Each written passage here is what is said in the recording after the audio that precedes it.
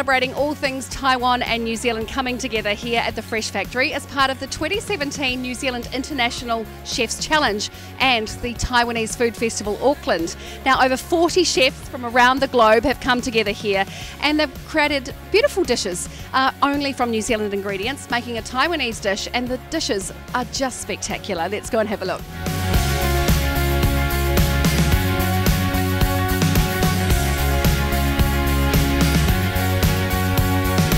Our team of judges here at the 2017 International Chefs Challenge have done a great job and led beautifully by Grant Kitchen. Grant, firstly, happy birthday. Thank you very much. And your haka at the start of the event was really quite magical. Thank you.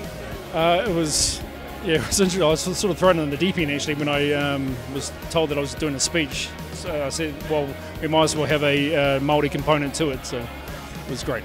And out of the 40 chefs that are here, travelled all over the globe to create their goodness with New Zealand produce, what did you pick up from that? Their adaptability, to be able to utilise our cuisine here in New Zealand and under the trials and tribulations of such a short period of time, and to produce what they had was fantastic.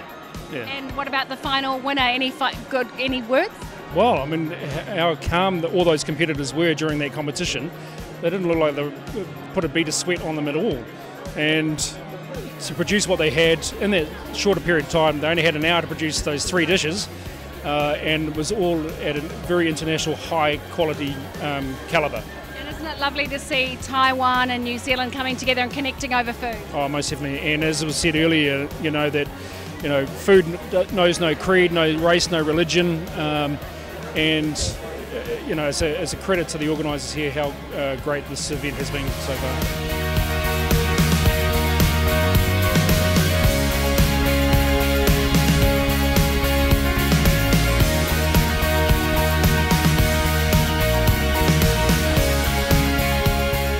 Organiser of this wonderful event here at the Fresh Factory is Joanna Cheng from the Tsinghua Women's Business Association. Am I saying it right, Joanna? Yes, good. You must be so proud. Over 40 chefs have come together here and just really set the place alight. Yes, because this is the first year we run the Challenge International Chef, and we hope can run every year, invite more chefs from overseas, and they can use the New Zealand fresh fruit and fresh ingredient to do the best meal in the world.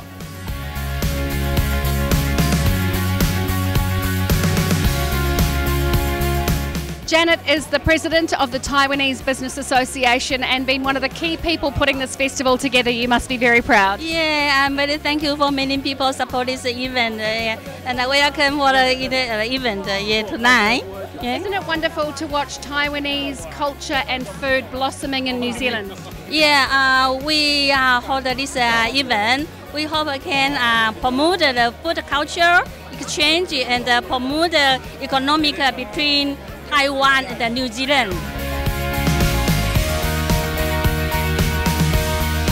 It must have been a very difficult job judging this beautiful food, and one of the judges here today was Mr. Shah, and it must have been quite the experience.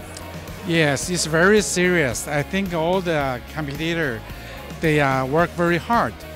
I think, what I know they didn't sleep all night last night. I had heard that.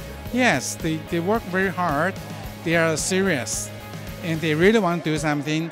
They really want to do something different, but actually it's different.